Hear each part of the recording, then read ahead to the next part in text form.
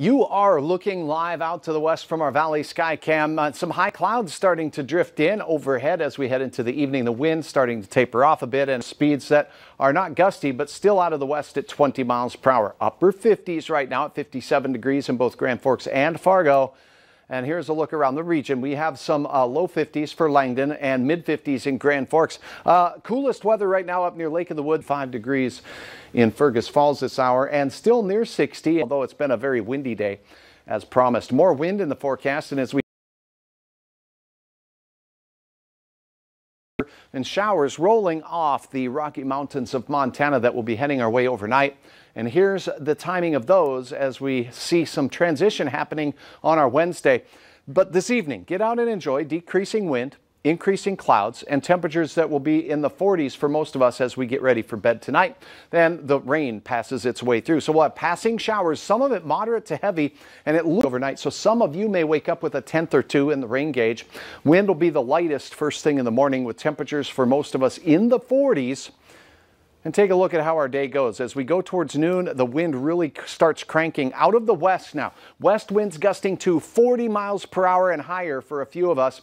Rain chances continue. Hours of rain with the wind becoming northwesterly. This is going to tug some of this cool Canadian air right down into the valley for the remainder of our work week. So the rain shower chances will be passing throughout the day. By the evening hours, the wind starts to decrease, but look at these bedtime temperatures, 20s north, 30s south. The cold air will be here by this time tomorrow. See there, 54 degrees, and then we're on our way down through the afternoon with passing showers. It's not going to rain all afternoon. And then heading into the evening, the clouds decrease, and so do those temperatures. I'm scooting out of the way. I don't want to say it, but that's in the 30s. All right, as we take a look at your hometown forecast at 4 o'clock, the coldest air will be where we see the blues here in northwest Minnesota.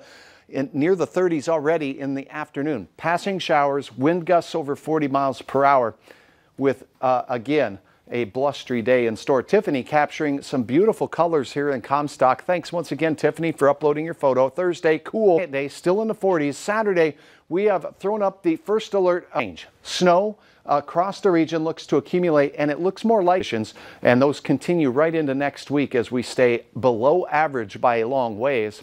So we take a look at one model. We'll look at another one later. Models don't agree, you guys, but we do know this. It's going to be colder. There'll be passing snow, and it will accumulate for some of us. And we'll keep our eyes on it here and keep you informed throughout the week on Valley News Live. All right. Thanks, Hud.